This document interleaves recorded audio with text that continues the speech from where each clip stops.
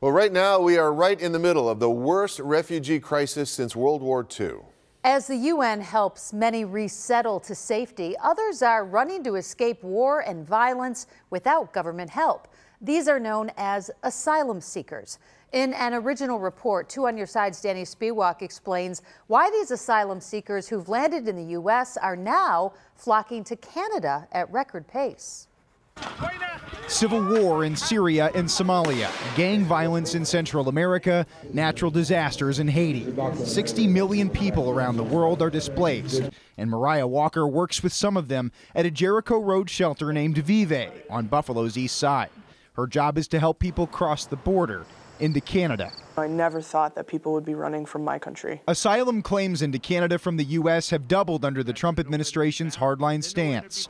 Federal statistics show that nearly 6,000 people were processed at Ontario borders in 2017 compared to just 2,800 in 2015. An asylum seeker is someone who feels so persecuted they cannot return to their home country. They're often running for their lives. Liz Hurley helps asylum seekers at the Buffalo Peace House in Hamburg.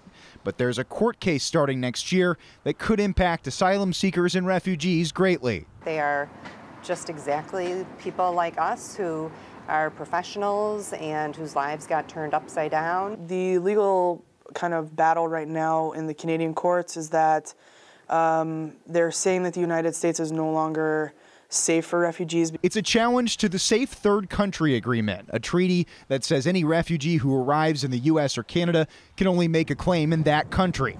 Advocates are calling on Justin Trudeau's governing Liberal Party to repeal the treaty. His government is quietly working to shut down Canada's border to asylum seekers who are forced to risk life and limb to get safety. But Canada's Conservative Party wants the treaty strengthened to prevent refugees from illegally crossing. At least 7,000 have already been intercepted this year, mostly in Quebec. So refugee policy appears complicated on both sides of the border. And the summer months are expected to bring even more asylum seekers from the U.S. into Canada. The Canadian government has even directed some border agents from southern Ontario to Quebec to deal with the influx. So this is really this summer, Scott Murialis, one of the biggest political battles that's going to be brewing across the border over in Canada. Absolutely, for sure. Yeah, excellent report as always, Danny. And we want to let all of our viewers know that that was Danny's final report here at WGRZ. He is moving on, leaving us, if you will, but going to a big sister station in Minneapolis, CARE, and we are going to miss you greatly.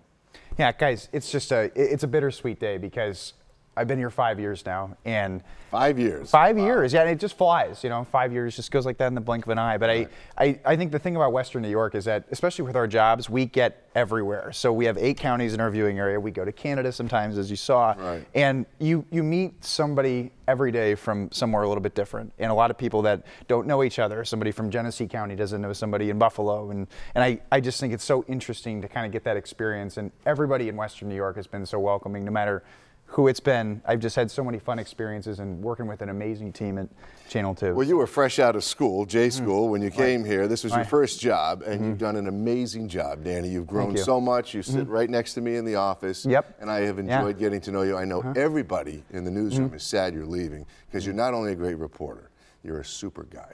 Thank you. And I mean that from the bottom of our heart. You really are. I've walked into the news director's office. Whenever there's an opening, I say, this guy's another Danny Spiewak. Right. I say that. I said, I think he's another Danny Spiewak. That's so a high compliment. We know you're only going to continue to grow in greatness, I should say, because you've really distinguished yourself here, and we are going to miss you. And please stay in touch. We know we can still watch you on Facebook and Twitter, right? That's right. Yep. And you know, as I told the newsroom today when we were talking earlier, just about how I've had so much fun coming to work every day, and every day is an adventure. I think if somebody says, you know, what's the thing you love most about this job, I think it's the adventure. And every single day, you don't know what's going to happen, and you don't know who you're going to meet.